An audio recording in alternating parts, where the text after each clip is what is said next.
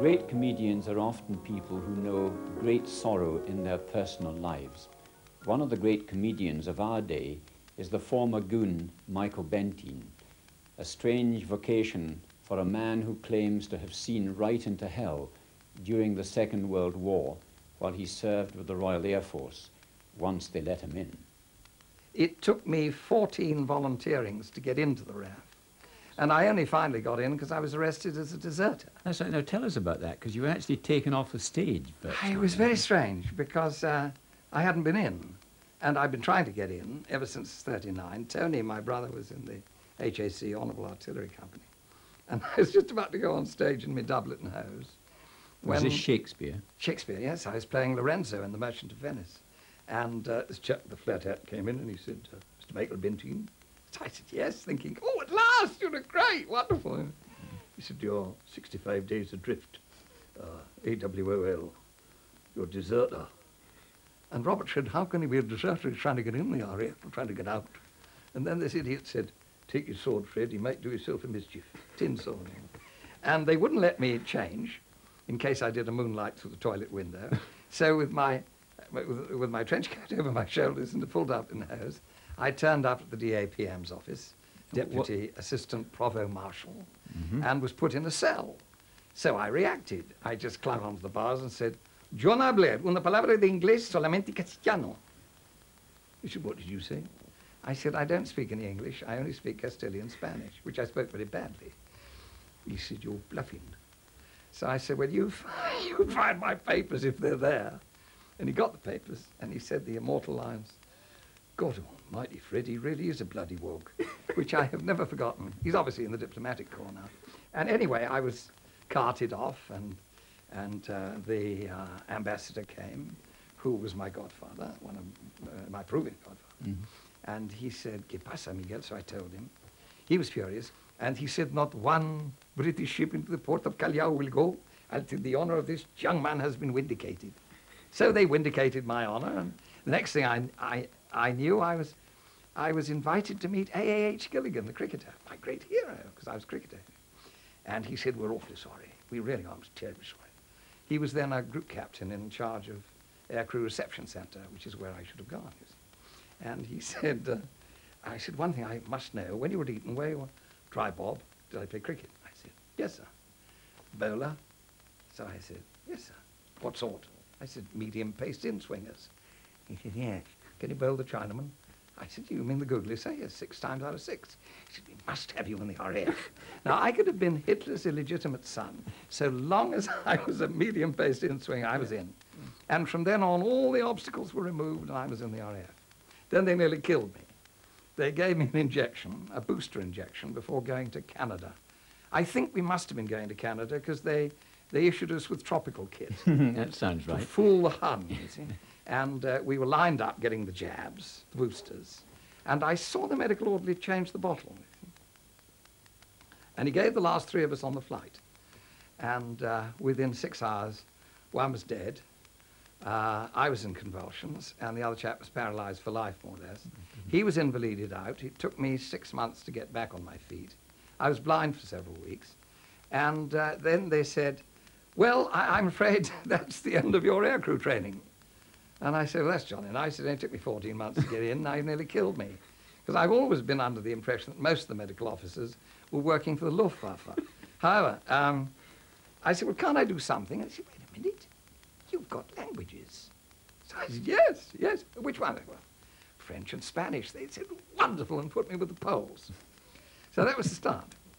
And I was commissioned at Cosford. And then I had that wonderful man, Airy Neve, gave us the intelligence course at the Towers, Highgate, where I met all sorts of strange people, including professional spies and amateur spies and resistance workers and all people who'd got out of the hands of the Nazis. And I learnt to teach the techniques for evasion, because your chances of getting out if you were an escaper were pretty low.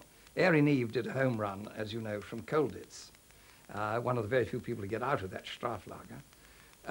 Your biggest chance was if you could hide up after you'd made the parachutage or the atterrissage d'emergence, an emergency landing, and then hide in a wood and then pick somebody who was isolated and go up to him and say, look, I'm a British airman and I need help. And sometimes he just turned you straight in. But mainly, especially if you were in Belgium or in France, the resistance was just wonderful. Let's talk about what happened after you left the Air Force and the birth of the Goons. I mean, where did the Goons spring from? They sprang from the war. We were 6 servicemen. There were really four goons, which was Harry and Spike and Peter and myself. And we'd all met through the windmill. The word goon comes from an Edgar Segar cartoon. You know, he did the Popeye cartoons. Yes. And the goons were hairy creatures that talked in sound waves. And they were really ohm signs, you know, what-no signs, sign of an ohm. Yes. And so we used the traditional goon voice, which is Goofy, which was Ralph Wright's voice from Walt Disney's Goofy. And oh, how the bell in the old tower rings. That type of voice.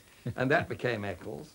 And it really grew from having a lot of fun after hours in the pub. Mm. And we got together, and a lovely man called Pat Dixon came down and listened to us and said, I think I'd make great radio. And he was the fostering father. The BBC hated us. One chap said to me, he said, I don't like the go-on show at all. The go-on show? Yes, the go-on show. He said, it's iconoclastic, and it's disestablishmentarianism in its worst form. And he'd managed to dodge the column during the war. It was at a time when you couldn't say ruddy on the air. I mean, I was up once for saying it. Murders in all directions. That was what it was all about. We were all ex-servicemen who couldn't believe we'd survived the war. And all that ebullience came from it. It was always very good-natured ebullience, and it was always against authority. But it wasn't hate-filled. It was filled with affection and love, and quite ridiculous, and I loved it. And I loved the people concerned. A lot of kind of highbrow critics have since very solemnly read all sorts of abstract philosophizing into the thing, but in fact you were just having a good time. The happiest times I think any of us had was really in that, as individual men, as opposed to family men, something that our families might even have been slightly jealous of. Mm. The fact that we did have this extraordinary relationship of folly, and now we will meet. And there's no formality. It's, hey, well, and we're off. And we're talking gibberish, but it's all mutually shared memories, all the madness. Mm-hmm. And especially the fact that we were them. It's us against them, or them against us, whichever you like. Mm.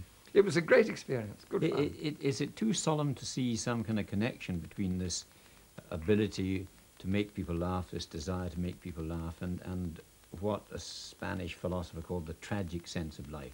Because you've had that as well. Yes, we had quite a basin of that, haven't we? Yes, my whole family's had that. No, I think by the time I was 24, I'd probably seen some of the most ghastly sights that anybody can ever experience. But then a lot of soldiers went through that, and airmen, and of course in the Navy and what have you, and in the Luftwaffe and the Russian Army and everything else. Because it was an appalling war, it was a dreadful war. I think it was a reaction against that. I think humour got us through it. I always remember we were getting a terrible stonk going up, getting stuff coming in, going up through Germany, and I thought my last hour had come because I wasn't really trained for that. I was trained for something else. And wriggling across the grass came my batman, who's also a nice chap called Albert, and he said, I brought you a cup of tea, so I thought you might like. But there's all this hell going on in all directions, and I thought, now there's somebody that really should be given the reward of heaven. You know. Yes. That's actually very British too. Yes. Yes, I think the connection is that the reaction of humour is the defence mechanism against some of the appalling sides of life. Mm-hmm.